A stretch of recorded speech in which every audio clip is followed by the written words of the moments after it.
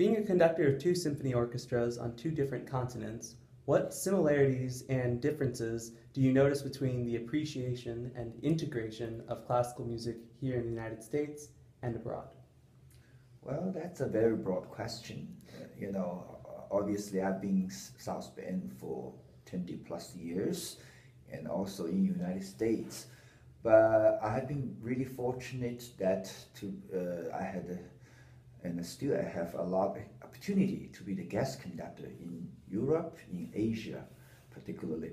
And also I have been music director of Hong Kong Sinfonietta, which is a symphony orchestra too.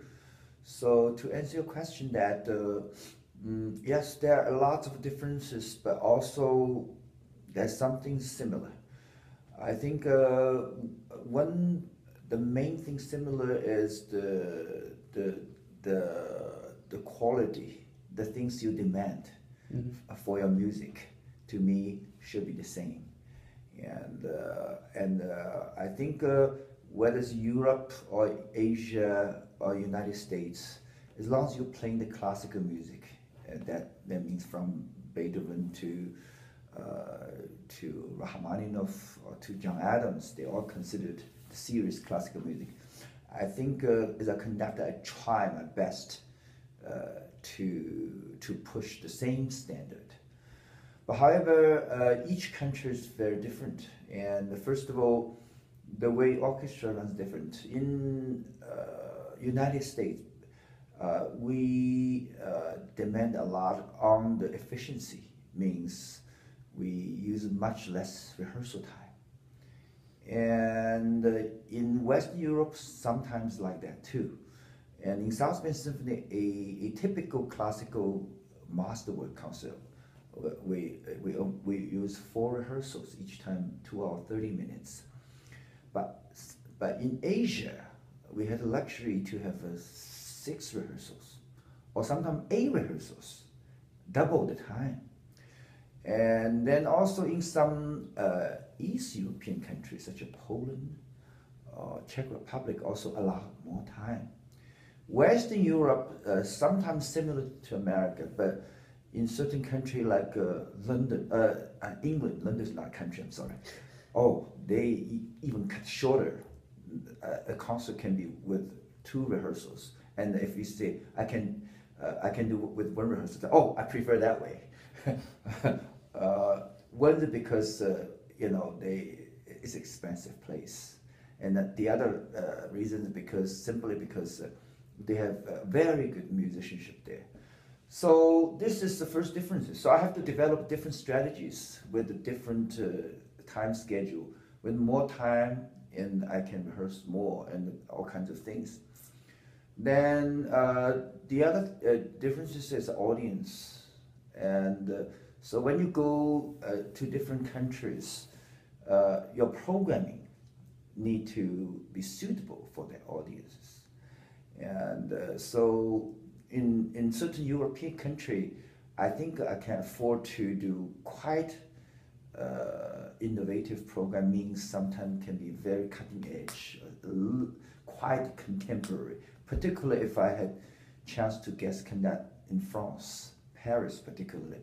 Paris is a very special city. They have a group of audience and musicians. Sometimes can be a musician, audience musician. Today I'm the musician on stage. Tomorrow I'm audience. They have a big group. So there I can program a lot. Things like John Cage, Pierre Boulez. But however, in the States, in South Bend, I do innovative program, expose audience to some new piece. But I try always have a sandwich that new piece along with something they feel comfortable. And you need to have a few, some piece they feel comfortable, familiar, they bring them into the hall. For many audience, if they see everything's familiar, then maybe it's a no for them. Say, oh well, I may not buy ticket. So that's also the difference. And to the audience in China and Asia, I think they are still developing, and so I do a lot of romantic music there too. And to answer your question again, that in different countries and with different orchestra, because of the economic situation, because of the how efficient musician can master the music, because of their market audience, I do use different strategies. But however, standard is only one, and for the best quality. Great.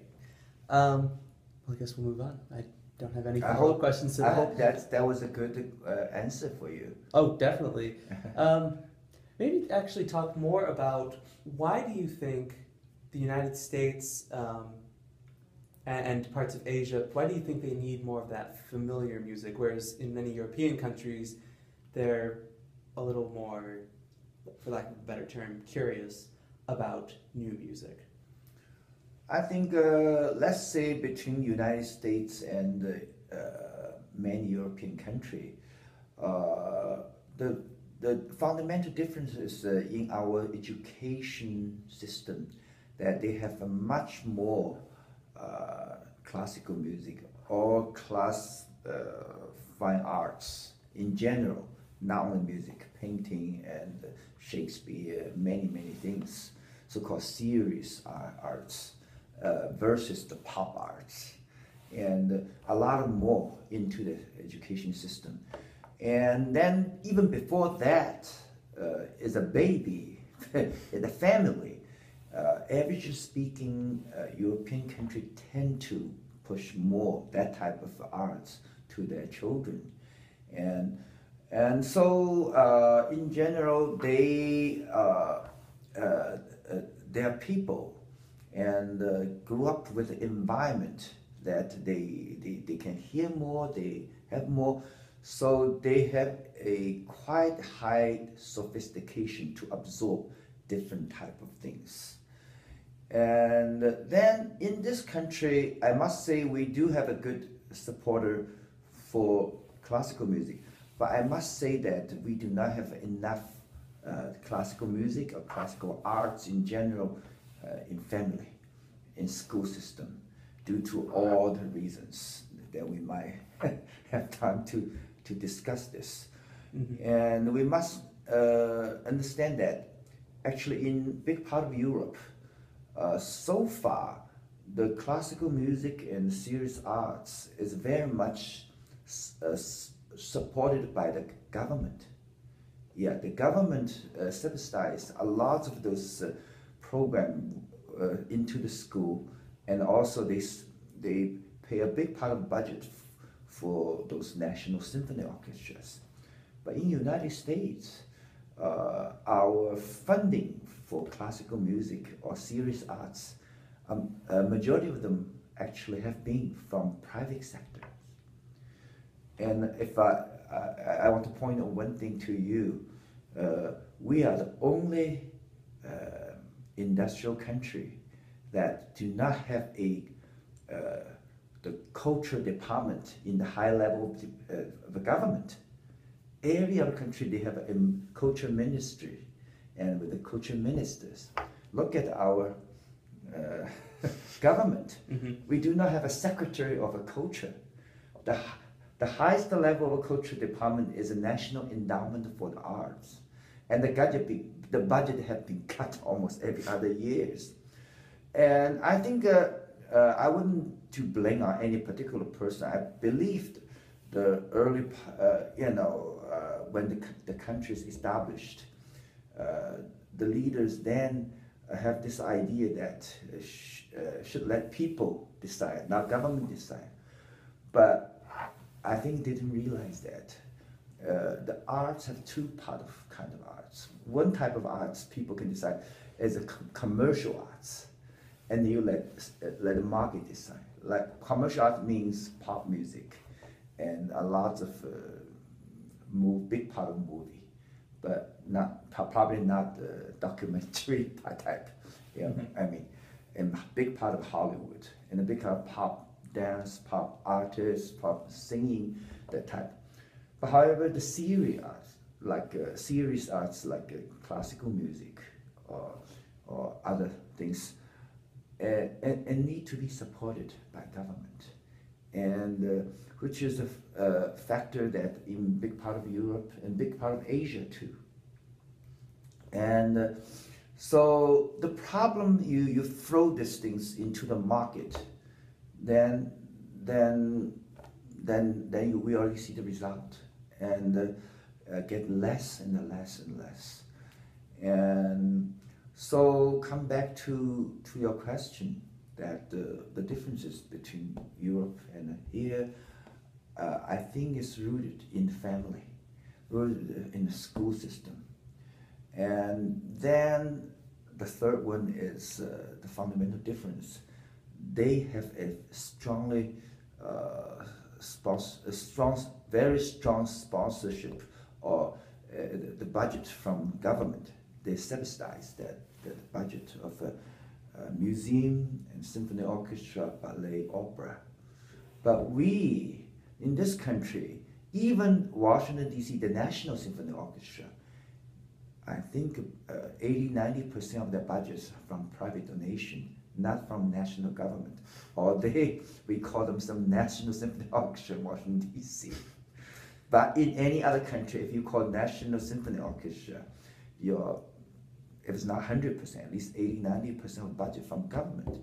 That gives you assurance that you can, you do not always have to go to what market you want. Every once in a while you can explore something market may not realize it good now, but tomorrow they may realize, because arts, classical music or serious arts is such thing that we are with a mission. We are pioneer for the future. Even Beethoven during his time, many people didn't like him. And Stravinsky, the famous Russian composer, everybody knows his story with his Rite of Spring.